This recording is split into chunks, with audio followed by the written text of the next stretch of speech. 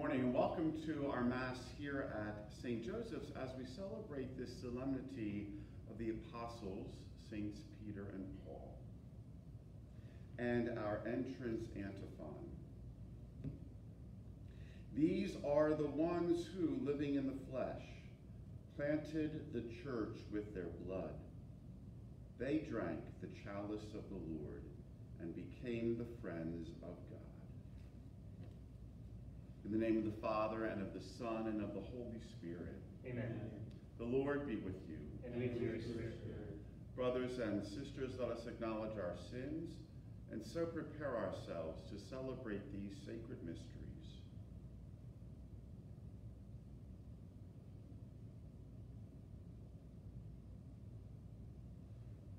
Lord Jesus, you have shown us the way to the Father. Lord, have mercy. Lord, have mercy. Lord Jesus, you have given us the consolation of the truth. Christ, have mercy. Christ, have mercy. Lord Jesus, you are the good shepherd, leading us into everlasting life. Lord, have mercy. Lord, have mercy.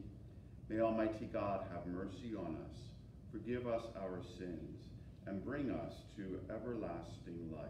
Amen. Glory to God in the highest, and on earth peace to people of good will. We praise you, we bless you, we adore you, we glorify you. We give you thanks for your great glory. Lord God, heavenly King, O God, almighty Father, Lord Jesus Christ, only begotten Son, Lord God, Lamb of God, Son of the Father, you take away the sins of the world, have mercy on us. You take away the sins of the world, receive our prayer. You are seated at the right hand of the Father, have mercy on us. For you alone are the Holy One, you alone are the Lord, you alone are the Most High, Jesus Christ, with the Holy Spirit, in the glory of God the Father. Amen. Let us pray.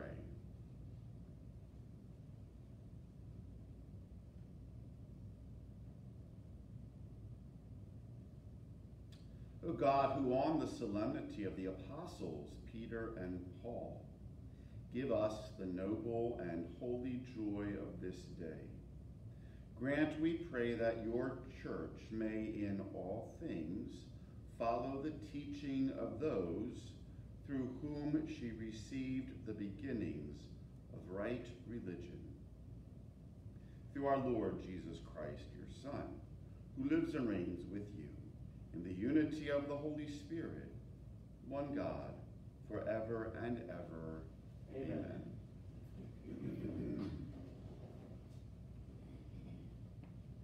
A reading from the Acts of the Apostles. In those days, King Herod laid hands upon some of the members of the church to harm them. He had James, the brother of John, killed by the sword. When he had saw that this was pleasing to the Jews, he proceeded to arrest Peter also. It was the feast of unleavened bread. He had taken him into custody and put him to prison, under the guard of 4 squads of 4 soldiers each. He intended to bring him before the people after Passover. Peter thus was being kept in prison, but prayer by the church was fervently being made unto God in his behalf.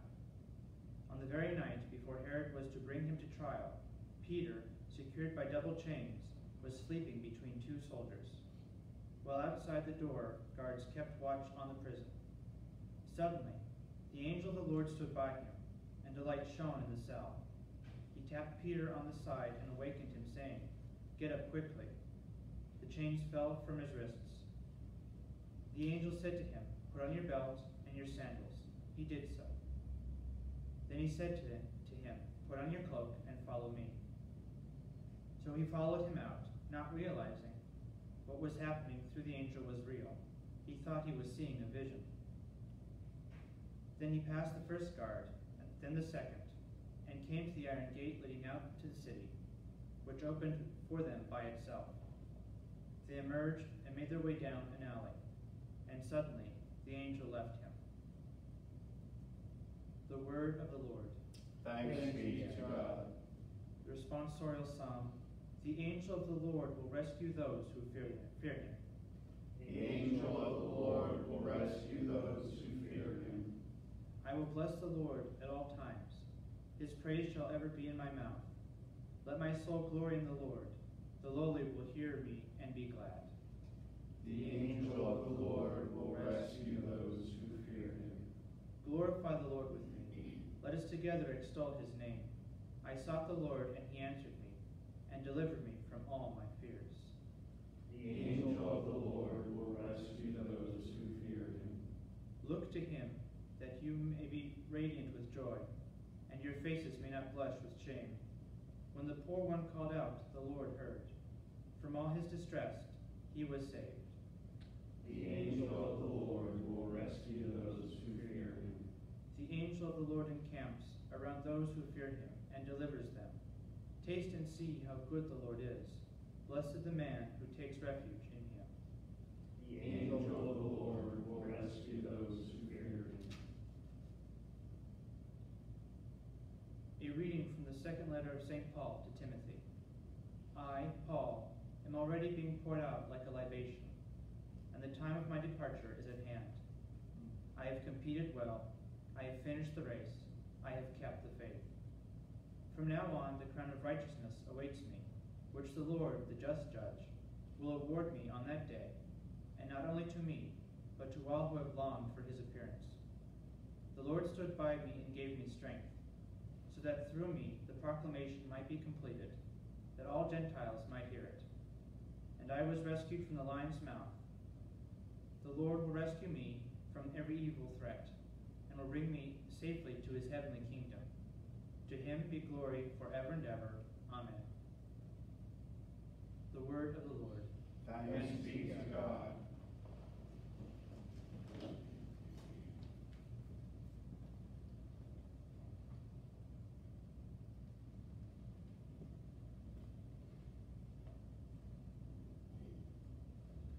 The Lord be with you. And with your spirit. A reading from the Holy Gospel according to Matthew. Glory to you, O Lord.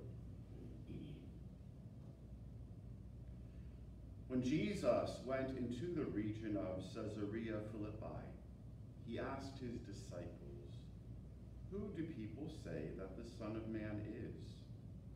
They replied, "Some say John the Baptist, others Elijah, still others Jeremiah or one of the prophets." He said to them, "But who do you say that I am?" Simon Peter said in reply, "You are the Christ, the Son of the living God." Jesus said to him in reply, "Blessed are you, Simon, son of Jonah, for flesh and blood has not revealed this to you, but my heavenly Father. And so I say to you, you are Peter, and upon this rock I will build my church, and the gates of the netherworld shall not prevail against it. I will give you the keys to the kingdom of heaven. Whatever you bind on earth shall be bound in heaven, and whatever you loose on earth shall be loosed in heaven." The Gospel of the Lord. Praise to you, Lord Jesus Christ.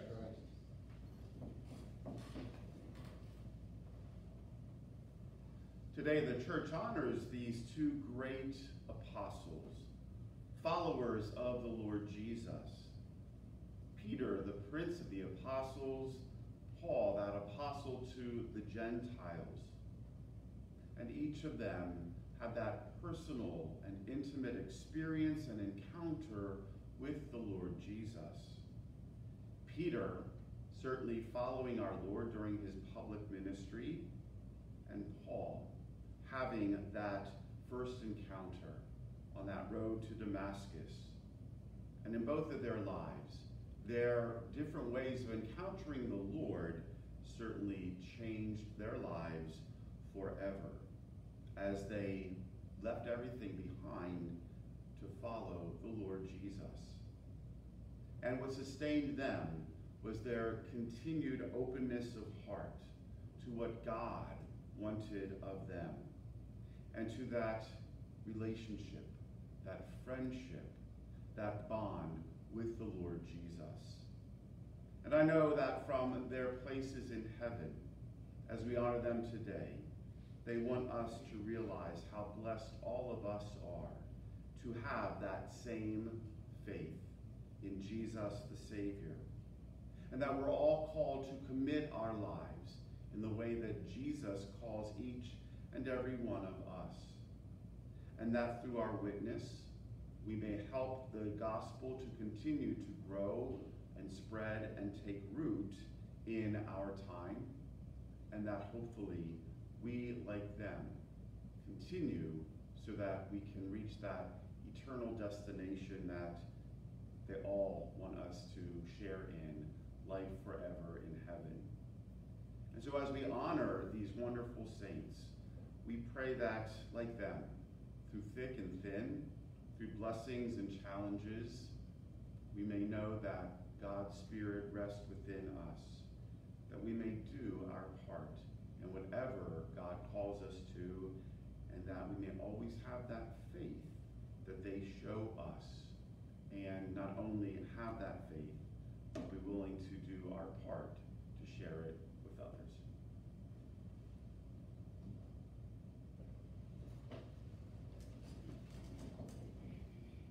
I believe in one God, the Father Almighty, maker of heaven and earth, of all things visible and invisible.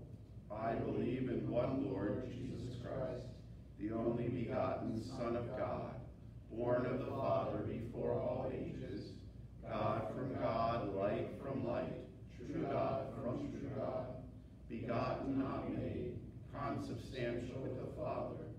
Through him all things were made.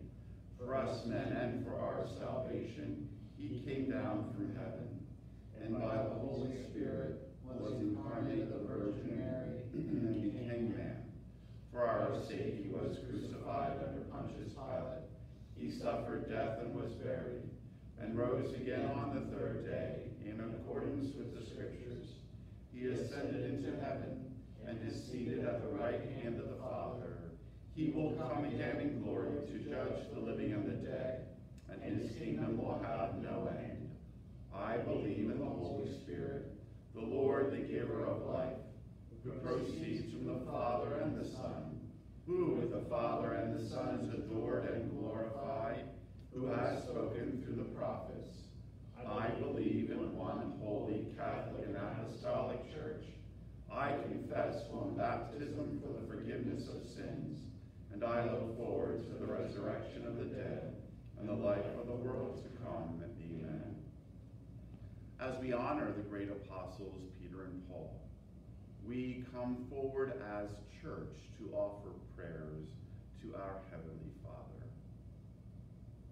For Pope Francis, successor to Peter, may the Lord continue to protect and preserve him as he leads our holy church. Let us pray to the Lord. Lord, hear our prayer. For world leaders, may the Holy Spirit grant them fortitude in their work for peace and justice. Let us pray to the Lord. Lord, hear our prayer. For all those who have a part to spread the gospel throughout the world, may they, like St. Paul, do so fearlessly and with great faith and hope and love. Let us pray to the Lord. Lord, hear our prayer. For all those who are affected by this pandemic, and that a vaccine may soon be developed, let us pray to the Lord. Lord, hear our prayer. For all who gather with us here today, for the prayers that we offer in our hearts and on our live stream, may the Lord continue to be with us in our daily lives. Let us pray to the Lord. Lord, hear our prayer. For those who have died, may they receive the crown of righteousness in the eternal kingdom of heaven. Let us pray to the Lord. Lord, hear our prayer. And for the special intention of Hope Dufresne, Let us pray to the Lord. Lord, hear our prayer. Loving God, hear the prayers of your church, and grant them according to your will. We ask this through Christ our Lord. Amen.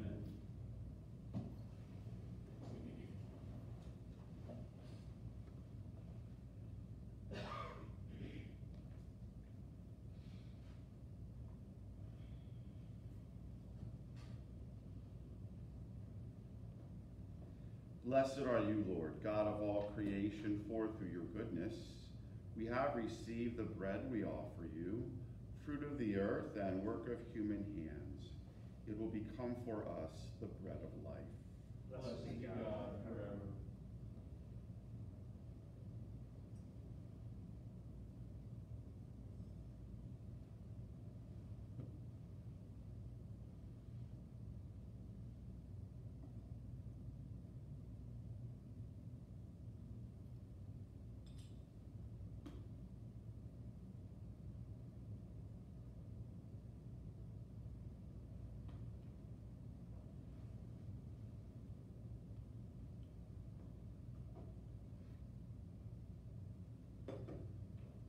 Blessed are you, Lord God of all creation, for through your goodness we have received the wine we offer you, fruit of the vine and work of human hands.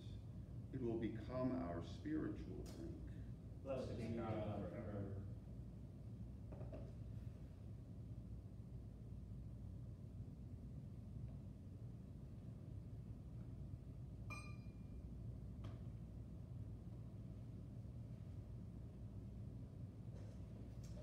Pray, brothers and sisters, that my sacrifice and yours may be acceptable to God, the Almighty Father. May the Lord accept the sacrifice at your hands for the praise and glory of his name, for our good and the good of all his holy church. May the prayer of the apostles, O Lord, accompany the sacrificial gift that we present to your name for consecration. And may their intercession make us devoted to you in celebration of the sacrifice. Through Christ our Lord. Amen. The Lord be with you. And with your spirit. Lift up your hearts. We lift them up to the Lord. Let us give thanks to the Lord our God. It is right and just. It is truly right and just, our duty and our salvation, always and everywhere, to give you thanks, Lord, Holy Father, Almighty and eternal God. For by your providence, the blessed apostles, Peter and Paul, bring us joy. Peter, foremost in confessing the faith, Paul, its outstanding preacher. Peter, who established the early church from the remnant of Israel, Paul, master and teacher of the Gentiles that you call. And so each in a different way gathered together the one family of Christ and revered them together throughout the world. They share one martyr's crown. And therefore, with all the angels and saints, we praise you, as without end we acclaim. Holy, holy, holy, Lord God of hosts, heaven and earth are full of your glory. Hosanna in the highest. Blessed is he who comes in the name of the Lord. Hosanna in the highest. You are indeed holy, O Lord, and all you have created rightly gives you praise. For through your Son, our Lord Jesus Christ, by the power and working of the Holy Spirit, you give life to all things and make them holy. And you never cease to gather up people to yourself, so that from the rising of the sun to its setting, a pure sacrifice may be offered to your name. Therefore, O Lord, we humbly implore you, by the same Spirit, graciously make holy these gifts we have brought to you for consecration, that they may become the body and blood of your Son, our Lord Jesus Christ, at whose command we celebrate these mysteries. For on the night he was betrayed, he himself took bread, and giving you thanks, he said the blessing, broke the bread, and gave it to his disciples, saying, "Take this, all of you, and eat of it, for this is my body, which will be given up for you."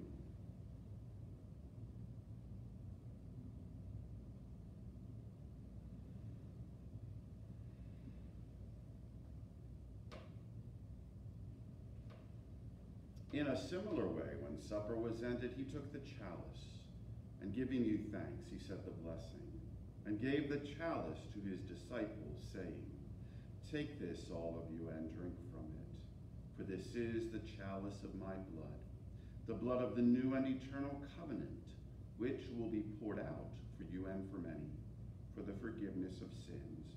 Do this in memory of me."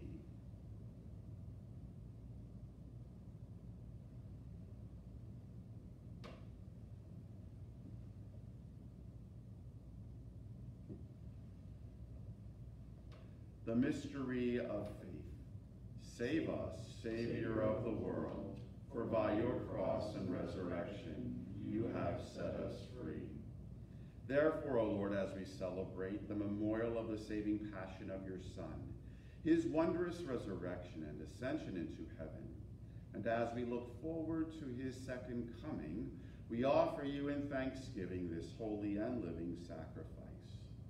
Look, we pray, upon the oblation of your church, and recognizing the sacrificial victim by whose death you willed to reconcile us to yourself, grant that we who are nourished by the body and blood of your Son, and filled with his Holy Spirit, may become one body, one spirit in Christ. May he make of us an eternal offering to you, so that we may obtain an inheritance with your elect, especially with the most blessed Virgin Mary, Mother of God, with blessed Joseph, her spouse, with your blessed apostles and glorious martyrs, with Saints Peter and Paul, and with all the saints, on whose constant intercession in your presence we rely for unfailing help. May this sacrifice of our reconciliation, we pray, O Lord, advance the peace and salvation of all the world. Be pleased to confirm in faith and charity your pilgrim church on earth, with your servant Francis, our Pope, and Ronald, our Bishop, the order of bishops, all the clergy, and the entire people you have gained for your own. Listen graciously to the prayers of this family whom you have summoned before you. In your compassion, O merciful Father, gather to yourself all your children scattered throughout the world. To our departed brothers and sisters, and to all who were pleasing to you at their passing from this life, give kind admittance to your kingdom. There we hope to enjoy forever the fullness of your glory, through Christ our Lord, through whom you bestow on the world all that is good.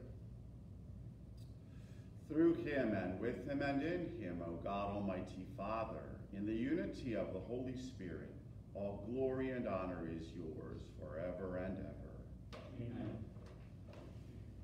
At the Savior's command and formed by divine teaching, we dare to say, Our Father, who art in heaven, hallowed be thy name. Thy kingdom come, thy will be done on earth as it is in heaven. Give us this day our daily bread, and forgive us our trespasses, as we forgive those who trespass against us. And lead us not into temptation, but deliver us from evil. Deliver us, Lord, we pray, from every evil. Graciously grant peace in our days, that by the help of your mercy we may be always free from sin and safe from all distress, as we await the blessed hope and the coming of our Savior, Jesus Christ. For the kingdom, the power, and the glory are yours, now and forever. Lord Jesus Christ, who said to your apostles, Peace I leave you, my peace I give you, look not on our sins, but on the faith of your church, and graciously grant her peace and unity in accordance with your will, who live and reign forever and ever. Amen. The peace of the Lord be with you always. And with your spirit. Lamb of God, You take away the sins of the world, have mercy on us. Lamb of God, you take away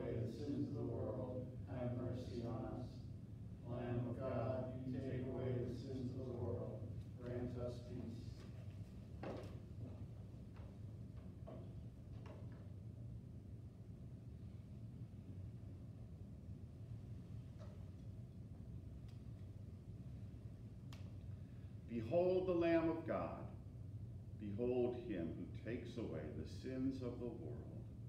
Blessed are those called to the supper of the Lamb. Lord, I am not worthy that you should enter under my roof, but only say the word and my soul shall be healed.